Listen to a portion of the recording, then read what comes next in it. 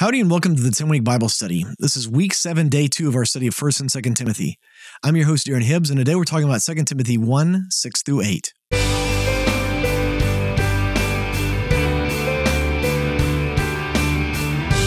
Well, welcome back to the 10-Week Bible Study. Again, I'm your host, Darren Hibbs. Before we get started, I want to encourage you to join our Facebook group. You can find a quick link to it at 10weekbible.com. And in the group, you can meet other people following along with the 10-Week Bible Study, and this podcast can actually become a dialogue.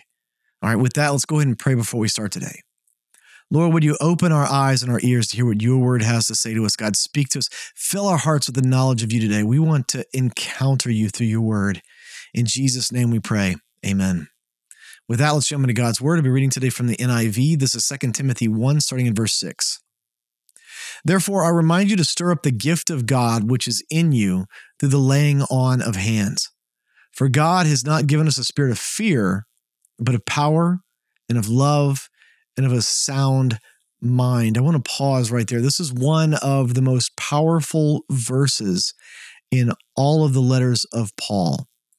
This idea that we need to stir up a spiritual gift. And I believe, he's speaking directly to Timothy about something specific. Right? He's saying, stir up this gift that God has given you. Most people assume that he's talking about preaching or teaching, but he's not specific here. We don't actually know. That's a valid assumption, since that's the thing that Paul kind of encourages Timothy in the most throughout 1st and 2nd Timothy. Very valid assumption, but it might be something else. Paul might be referencing something, some other spiritual gift that God has given to Timothy through that laying on of hands. So he's saying, stir that up and you practice it, in other words. And that's a difficult thing for a lot of people, is to think about practicing a spiritual gift. If it's spiritual and it's from God, how can we practice? But that's just the nature of humanity in every way.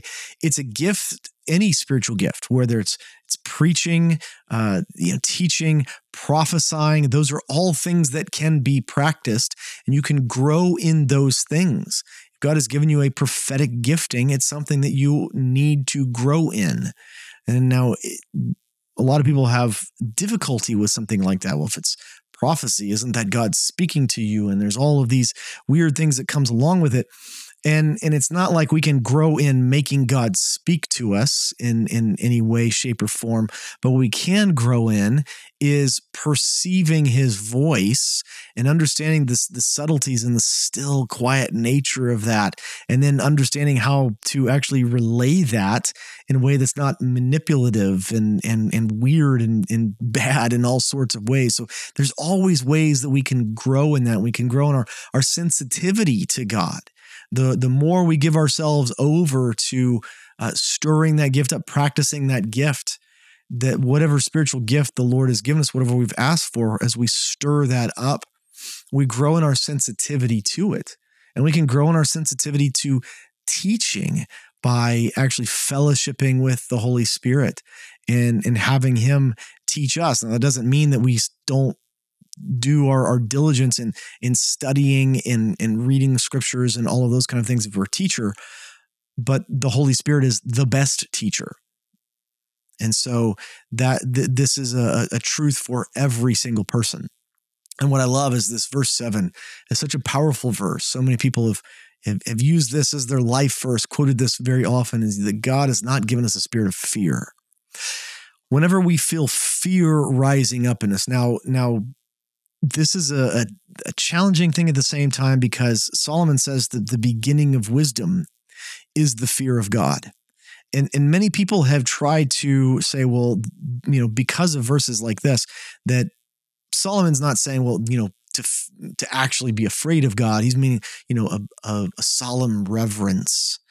And there's no indication anywhere in Scripture that that's what the word fear should mean. Fear is always being afraid of something, being terrified of something.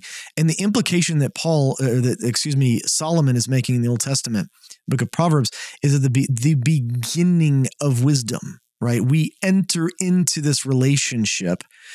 Wisdom begins when we understand that God is the one who holds our eternal fate, our eternal destiny in his hands.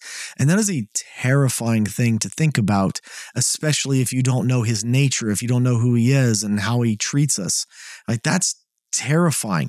And that's a thing that every single person has got to come to terms with is, oh my gosh, if there's an eternity and there's an eternal hell and an eternal heaven and all of this kind of stuff, and there's one guy, this God who decides where I go, oh my gosh, that's really scary. How on earth do I get on his good side?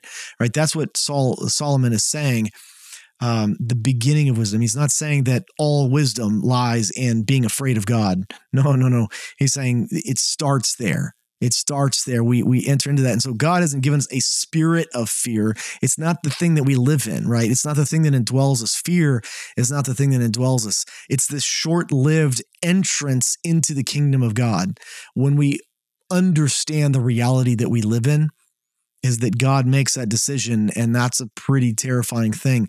But when we understand what he's done for us, right, that he's sent his son to die for us and take away our sins and then redeem us to him for all eternity, we will be resurrected to new life for all eternity, right? There's no fear in that.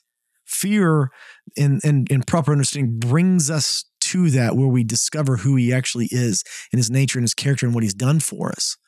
And then we discover that we don't operate in a spirit of fear, but in power and love and sound mind, that because he's done this for us, we have no need to fear anymore. It's where it begins, but it's not where it ends. It's not where we live. Verse 8, therefore, do not be ashamed of the testimony of our Lord, nor of me, his prisoner, but share with me in the sufferings for the gospel according to the power of God. Over and over throughout the New Testament, there is this call, and it's from every single biblical author, every single one they give us this call. And it's that when we understand our fate before what Jesus has done, when we understand the sheer weight of what we should have inherited, an eternity of punishment and separation from God, and when we view in light of that, in light of what we deserve, what Jesus has done for us, and now what we're going to inherit, oh my goodness, nothing else makes sense but to devote every ounce of our strength to honoring God with our lives. That's the only thing that makes sense. So Paul is saying, in light of all of this, in light of the fact that he hasn't given us a spirit of fear, but of power and sound mind, it's like, don't be ashamed of the gospel. Speak it out. There is nothing that makes more sense than to be proud of what God has done for us when we consider the chasm that we've crossed because of his great love. And Paul is saying to Timothy specifically, and don't be ashamed of me because I am a prisoner for his sake. And I think he would say to us, don't be ashamed of people that are suffering on account of God.